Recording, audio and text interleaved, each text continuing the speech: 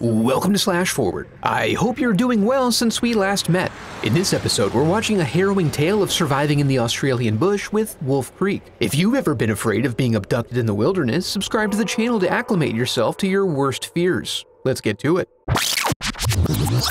We open with an understanding that many people go missing in Australia every year, and some are never found. And then we meet Ben, picking up a used automobile for a trip he's taking with two Sheilas. Then we meet them, Liz and Christy, as they soak up their final beach vibes before embarking on an inland holiday. And they discuss how Ben may be sweet on Liz, so they'll need to cultivate that and try to get him to make some serious decisions regarding his claims about having a girlfriend. After getting the mechanicals checked, they load their snacks into the car, and that evening they enjoy one last rager before relaxing on their vacation. And you guys, it looks like so much fun! The next morning's endless preparation before leaving involves one last skinny dip for Liz, and then they finally start their trip, completely exhausted and smelling like straight up musty ass. Along the way, they travel-tage themselves deep into mainland Australia, an isolated and barren hellscape, the center of which contains a little hiking spot called Wolf Creek. The crew eventually pulls into a caravan park where they smoke out under a mystical galaxy sky. Ben shares a UFO story about a bloke in the Outback. While driving through the desolate wilderness, he caught a flash of light in the sky. Then he heard a boom and all the electronics in his car died. This helps set the playfully spooky tone of their trip. They break camp in the morning and set out on the next 6-hour stretch of their drive, which is surrounded by pristine wilderness. They eventually turn off to take advantage of the last petrol station before nowhere. While the ladies split off, Ben dicks around and meets Graham, who offers to finish him off. During the lull, Christy tells Ben to get his shit straight so he can hook up with Liz. Then they'll find some random bloke for her, and it'll be all Gucci. As they talk, Liz is leered at by the beer bellies inside, who can barely contain their excitement about the fresh meat. Ben doesn't take kindly to their boorish behavior, and simple Graham, of all people, keeps the peace. So they continue on and eventually arrive at the least popular park in Australia. After stocking up on supplies, they excitedly venture out onto Earth that is slightly different from normal for them, and they eventually arrive at the lip of a giant meteor crater, which is pretty cool. After a bit, Liz grabs the bog roll and heads off to dig a hole. Ben joins her and with a mere head tilt expresses his intent and achieves reciprocation. And now that that's settled, we hope he can stop showing off so damn much. As they attempt to leave, they realize their watches have stopped. Similarly, the car is completely dead. Ben can't find anything obviously wrong under the bonnet, and with sunset coming, they recognize that they'll have to spend the night. Ben brings up the UFO story again, which is timed perfectly with approaching lights they eventually see are attached to a terrestrial vehicle. What the bloody hell are you mob doing out here?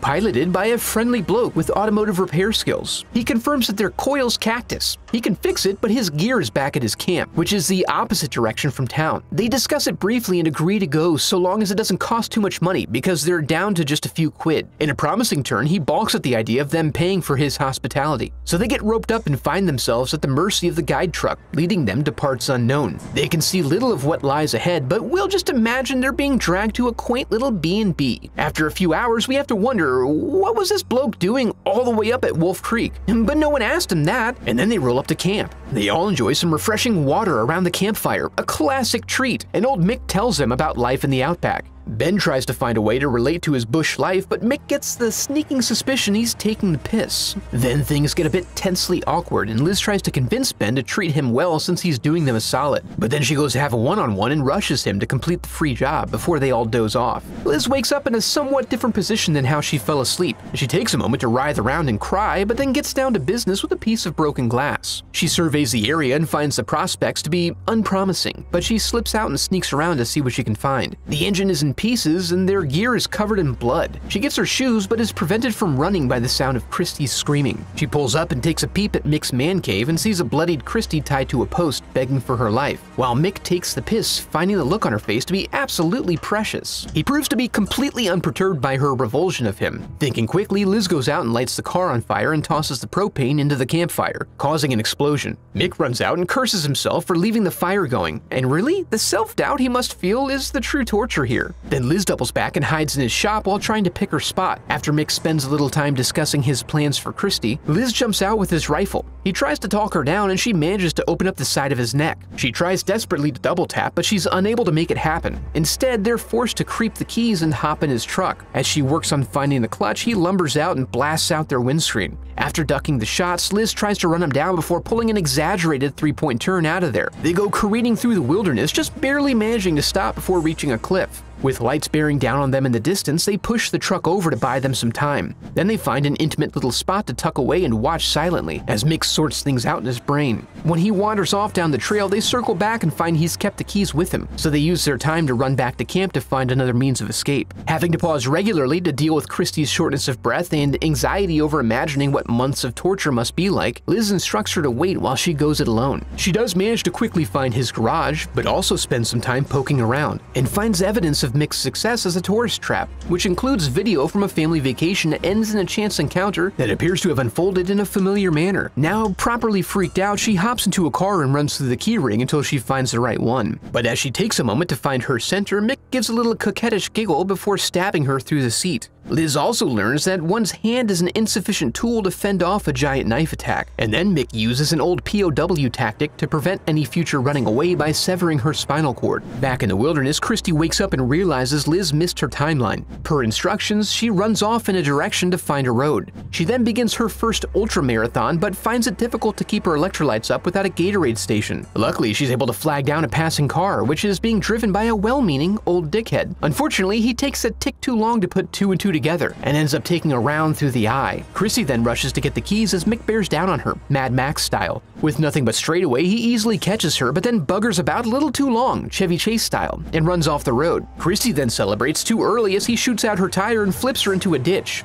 Then Mick casually guns her down and puts the bodies in the trunk before setting the car on fire. Meanwhile, back at the crib, Ben finally wakes up and finds he's been crucified, a special punishment for the men. Despite this being one of the top 3 most confusing ways to wake up, he gets right to work wriggling himself off the spikes. He emerges into the confusing hell the girls just lived through and takes off into the bush. Even if he dies, we know he at least gets to soak in a beautiful horizon and an eclipse. How lucky is that? Despite the abundance of natural beauty, he screams into the uncaring void and eventually curls up near a little dirt road where a fine German family happens to find him. This is good because the locals are assholes, and after finding a town of sufficient size, he is airlifted out. Since this is supposed to be based on a true story, it ends by showing us that Ben was suspected of the disappearances, but he got off, and that despite some follow-up, nothing came of it. So Mick is presumably still freely wandering the wasteland. I have a website set up where you can support the channel through donations or merch, and I'd like to take a moment to give a huge thanks to my donors memorialized in the Hall of Headshots.